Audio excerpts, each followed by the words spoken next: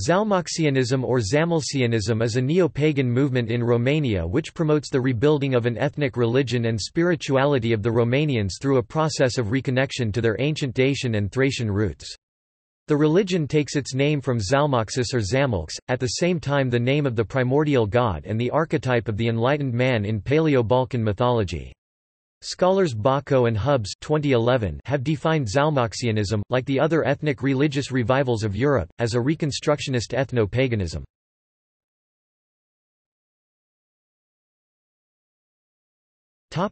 Origins.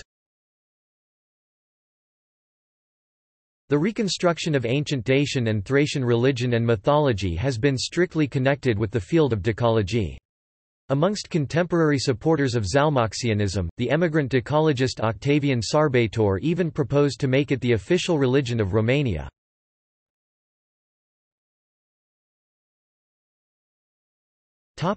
Organizations.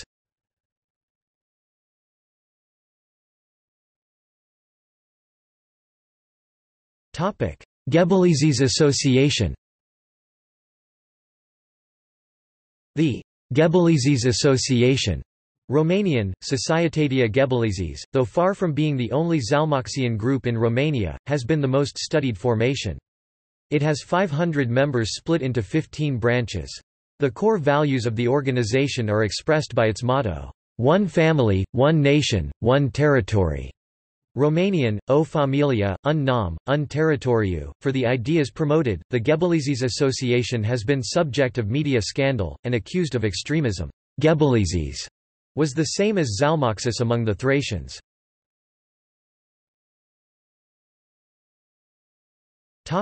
Zamolxe group. Another group is the Zamolxe, based in Bucharest, whose high priest is Alexandru Mihail. They worship the old Thraco-Dacian pantheon of gods, and claim that the name, Zalmoxis, comes from Zamal, meaning, earth.